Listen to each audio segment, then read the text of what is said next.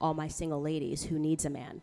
So just because you're using the word feminism, it doesn't mean that it is feminism, right? And hey guys, welcome back to Bambi TV. Guys, I'm going to be reacting to Candace Owens called feminist a nightmare. Guys, let's get straight into this. Hi, I had an honest question for you because I feel like your grandfather's story is very inspiring. But you say that people complain so much. But if people didn't complain in those days and fight for people's rights and fight for feminism, which is just equality for women, then you wouldn't be on the stage today and I wouldn't be here asking you this question. And so if people aren't complaining, as you say, and fighting for rights, then nothing would happen. So how can you reconcile these differences? yeah, so first I want to say I understand your sentiment, because when I was your age, I thought the same thing, that feminism is just about equality. One of the brilliant things that the left does is they repackage words. It's clearly not feminism anymore. It's designed to actually rip apart women and men, to make women paranoid about men all the time, and every industry is controlled by a man, and to make being on your own, I want to do all by myself, aspirational, right? It's about all my single ladies, who needs a man. So just because you're using the word feminism, it doesn't mean that it is feminism, right? And as best evidenced by the fact that they just keep using it when obviously we are on equal footing with men, and unless you can tell me what you're not allowed to do as a woman in society that men are allowed to do, right? That would be like a systemic problem that we would need to fix. And so also I want to just remind you that I said earlier that you don't know true history, and when you wake up to the evils of feminism, they were fixated on breaking up the family. They liked death, right?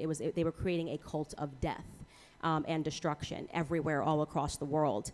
And just to be clear, the earliest iteration of a feminist that you're talking about that you deem to be heroic would be Margaret Sanger. That's a first wave feminist, and she hated me, so I feel nothing towards those feminists.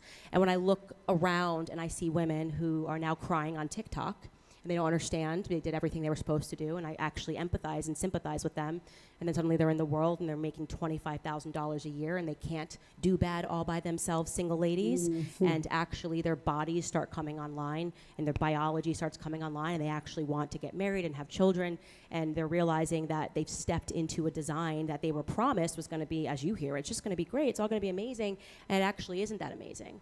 I don't know why. What are we even fighting anymore? Men holding doors? That's the new feminist cause? Like, no, equality means don't hold the door. No, I like when men pay for my meals. Love when my husband pays for my meals when we're recording. I like having the door held for me. In a perfect world, our society was so much better when women were involved every single day with their children before we handed them over to the Department of Education. And so I do not see feminism as having accomplished anything in our society. I actually think it was a nightmare that is being repackaged in our textbooks. So I would implore you to just do a little more research and start with Emma Goldman.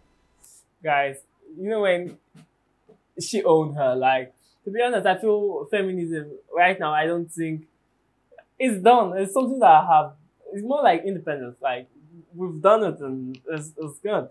Like, I don't think there's anything that men have that a woman does. Like, you are free to do anything. You're free to become a president. You're free to become a governor.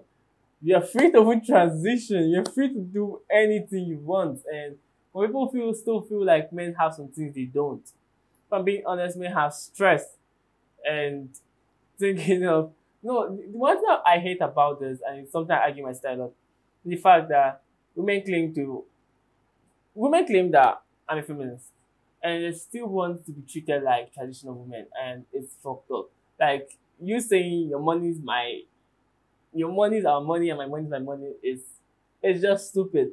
I understand that. I honestly believe that, let's say 70% of men could want to live the traditional life, but it's somehow when you see some women wanting some level of respect. I'm not saying she don't respect women, I'm saying she respects them. But like, for the fact that you want us to be equal, live our life 50-50, and when it comes to financial part, you back out, or when it comes to anything stressful, you back out, be like, you're the man there, you should take care of it, But like, it's something else. You're no longer fighting for equal rights anymore. Like, you're fighting for a whole new topic. But I tell you what I think about this video.